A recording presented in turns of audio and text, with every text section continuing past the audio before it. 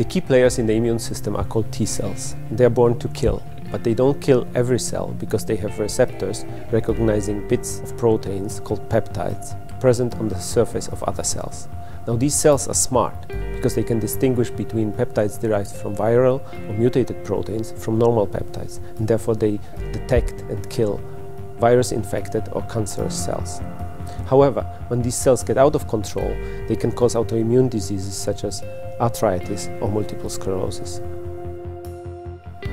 Identifying the specific peptides that are bound by autoimmune or tumor-infiltrating T cells would greatly help developing personalized therapies and very sensitive diagnostic tools. However, this is very difficult to do. What is particularly challenging is the fact that disease-relevant peptides have to be identified for each patient individually. Franz Obermair, Manfred Kopf and myself, we have developed a novel method for the identification of T-cell specific peptides based on novel sensors expressed on very sensitive reporter cells. We modified these cells in such a way that each cell expresses sensor bound to one particular peptide.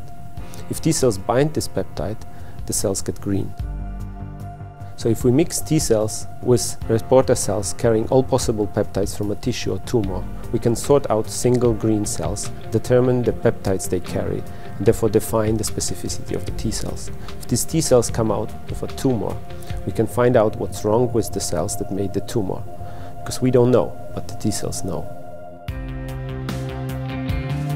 We believe that our technology has great potential in various clinical applications, and therefore we are working with medical doctors to transfer this technology into clinics.